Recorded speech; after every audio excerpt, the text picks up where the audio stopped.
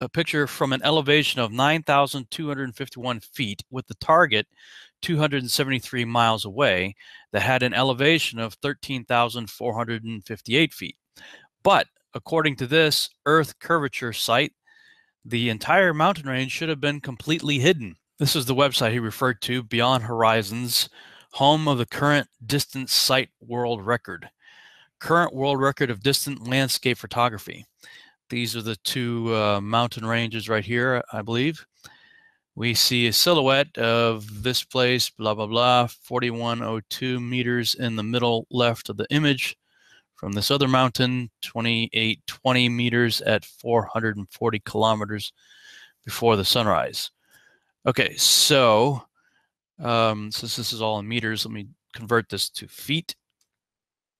4102, 13,458 was the elevation for the distant mountain range.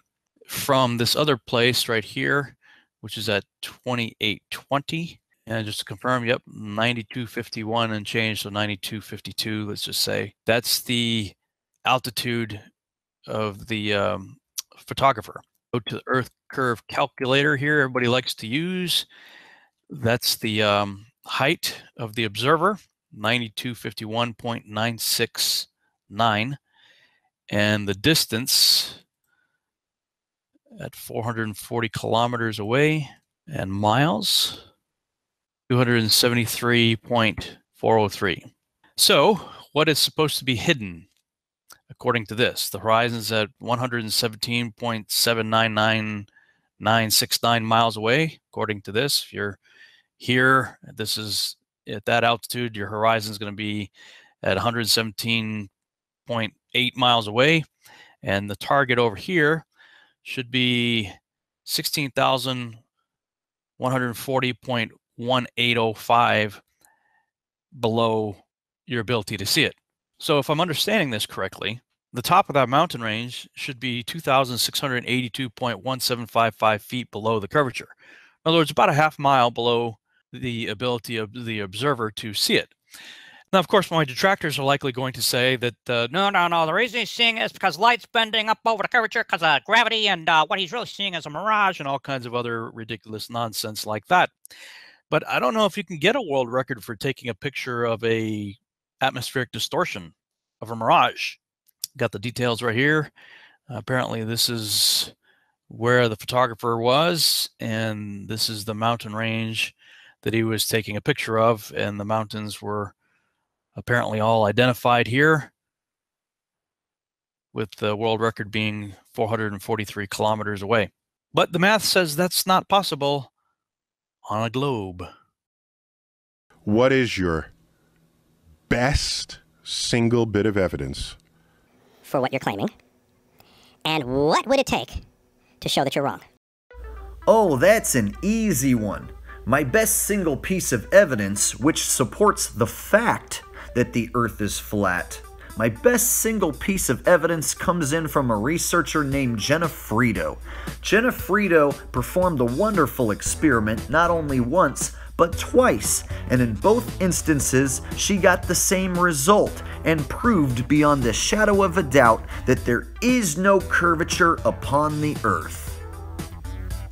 In the experiment that Jenna performed, she stood in the state of New York and looked across Lake Ontario at the Toronto skyline. She was able to see a white building known as the Rogers Centre. Now, the Rogers Centre is only 282 feet tall. Now, at 31 miles away across Lake Ontario, the 282-foot tall Rogers Centre should have been absolutely covered up by the Earth's curvature. But we can clearly still see the Rogers Centre from 31 miles away. We can see the building from top to bottom when the entire building should be covered up by the supposed curvature of the Earth. And here's the kicker, Neil. Not only did she do this experiment once, she did this experiment twice and got the same result both times. And when you can do an experiment yourself that is observable, verifiable, and repeatable, that is indicative of a real scientific experiment, because that's what real science is. It's observable, verifiable, and repeatable. Here's her second experiment. She did the same exact experiment except got a little closer to the edge of the water. Now her observer height is only 6 foot. 6 foot in observer height, and she's looking 31 miles across Lake Ontario at the Toronto skyline, and she's looking at a white building, the Rogers Centre, which is only 282 feet tall. This is a physical impossibility given the current curvature formula and online curvature calculators such as Metabunk. Jenna Frito was able to not only beat the online curvature calculator known as Metabunk, she was able to destroy the online curvature calculator. And she did it twice. So now, Neil, your job is to prove why we can see the Rogers Centre from 31 miles away, even though it should be covered up by the Earth's curvature.